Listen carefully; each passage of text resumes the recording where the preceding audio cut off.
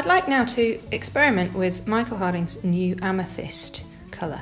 It's a transparent red purple, very rich, deep velvety purple colour.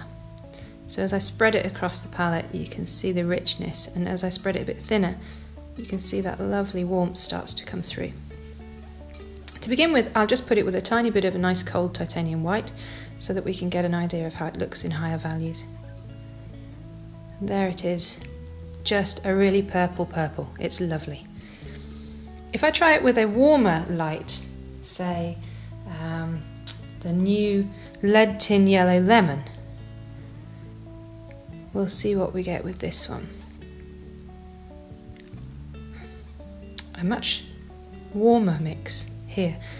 I would have expected it to grey slightly, given that the yellow is the opposite of purple, but it's not. It's just retaining a real rich warmth to it.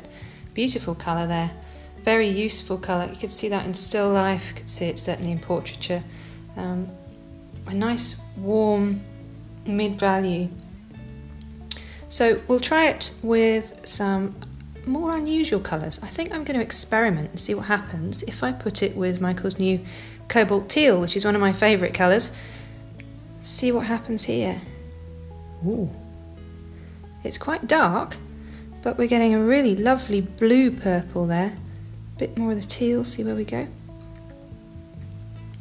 Beautiful, deep, soft blue. Really lovely colour. These are exciting. They're dark-ish values. They're not terribly dark.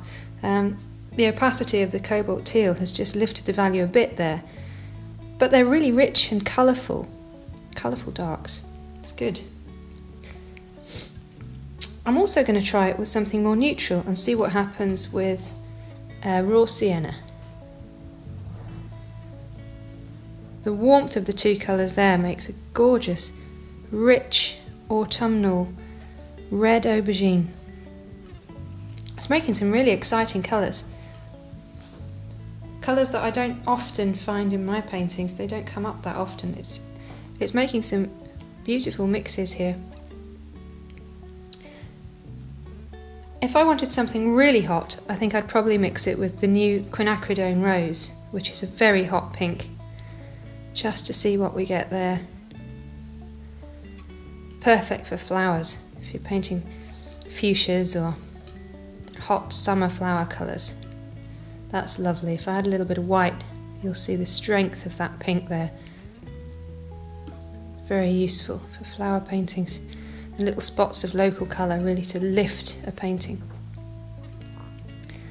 So the amethyst seems to be able to go warmer and cooler and lighter and darker and still always retain quite a rich warmth to it. It's going to be quite a useful mid-purple.